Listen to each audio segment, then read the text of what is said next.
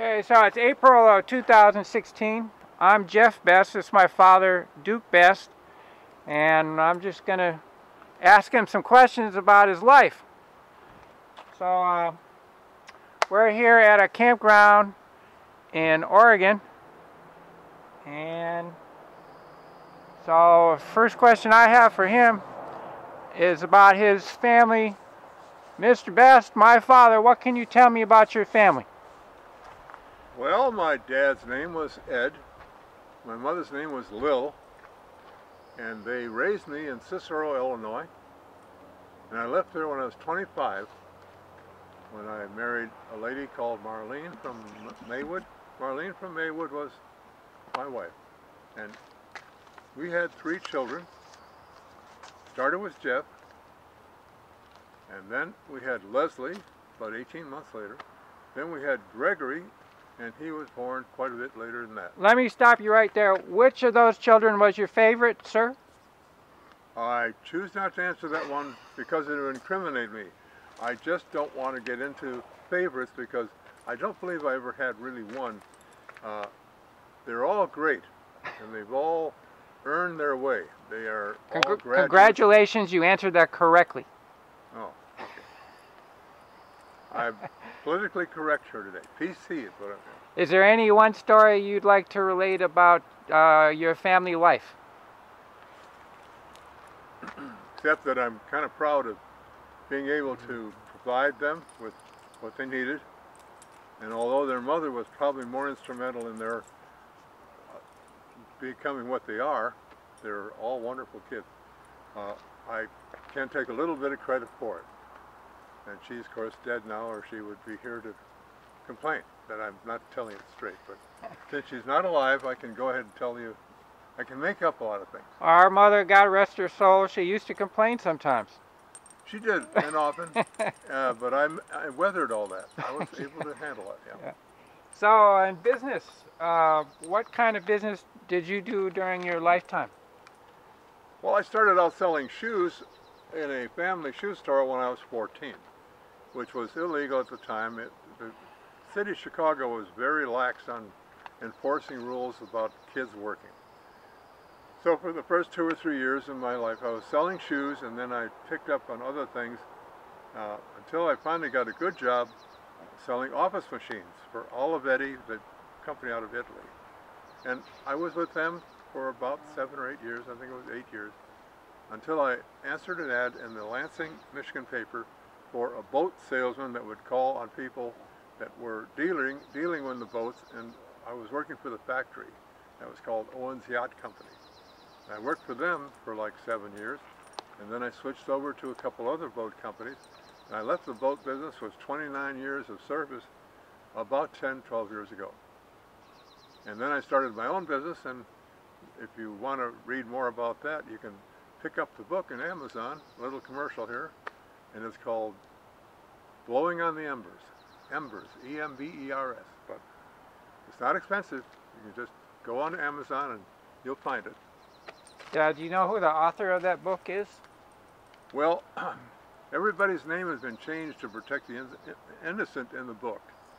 So my name in the book is Guy, G-U-Y, and the lady that wrote the book, his name is Ellen, and her author name is Ellen Weiss, W-E-I-S-S, but that's not a real name. Oh, okay. But for the time you're reading it, just so you know, Guy is me, Ellen is the lady who actually wrote the book.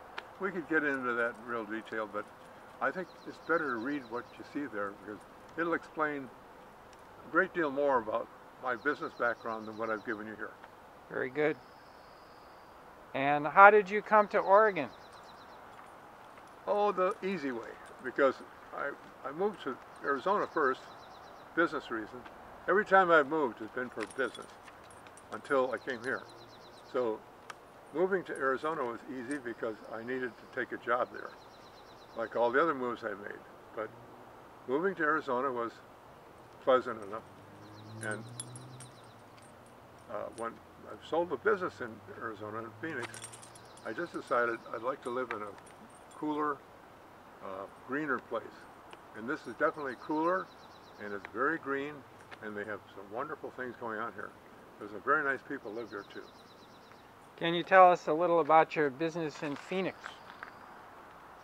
Well, the Phoenix business was mostly trade show displays, excuse me, trade show displays, the kind of thing you put up in the booth to and get people to come in to talk to you about what you have to sell. And I was at that for like 10 years and did pretty well at it. Finally sold the business and moved up to Flagstaff in a cabin that we bought together, and that's a long involved story. But from Flagstaff it was up here when I realized that we could manage up here very nicely without getting a full-time job.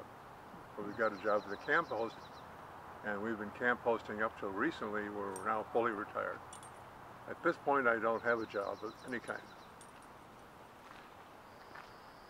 Dad, can I get you to move to your left a little and get your face in the sun just a little bit more? Thank you. We can see you better that way. That's good. I don't think the camera is aimed right at me. No, it's not aimed right at you. Okay. It's close, but you're still in the All right. video there. So I wanted to ask you also about history, how you've seen history change in this country and in the world. Well,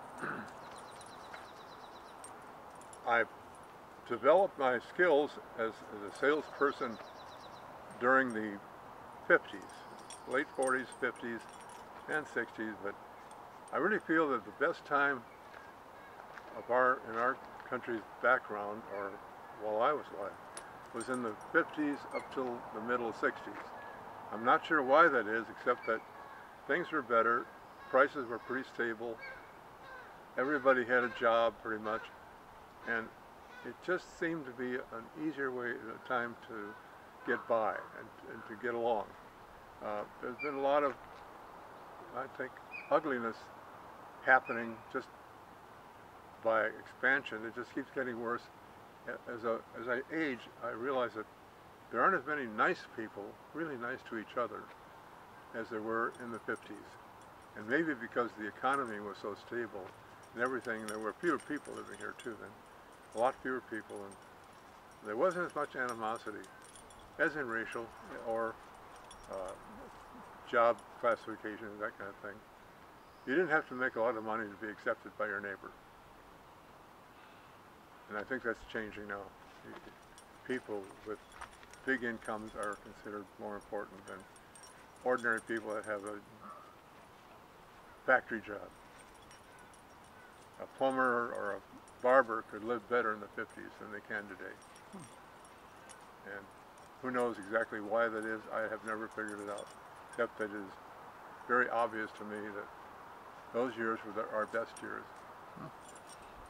And there were a lot of people born in the 60s. A lot of kids were born.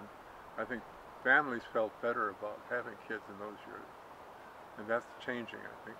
More and more people are thinking, I don't want to bring kids into this kind of world. And that's a shame. But back in the 50s and early 60s, that wasn't the case at all. It was more likely to be that people would have 2 or 3 kids. And now there's a lot of husband and wives who don't have any kids at all. Going back to some of what you talked about already, I wanted to ask, how many places have you lived in your life? How many states? In all, I think there have been Florida, Michigan, Illinois, Arizona, California, Oregon. That's about it. Did you live in Florida for a while? Yes, I did. Did not know. And of course, South Dakota, you were in the Air Force. So that wasn't considered my home. yeah. I still had a driver's license that said Illinois while I served in the service. It's not like moving to South Dakota. Yeah. I never applied for a South Dakota driver's license, so the government even considers your home where your driver's license is. So we have just a few minutes left. Is there anything else you'd like to share on this video? Well, if you're watching this and you've met me, you might not find anything exciting or new. But if you never have met me, I'm sure glad that you're watching and you're listening, because maybe there's a few things that you'll learn from this that you can't learn in school or at church. And I sure hope you're going to some church today that seems to be another problem. We're losing a lot of churchgoers. But that's just one of the things that is happening. Yeah. Without anybody doing it.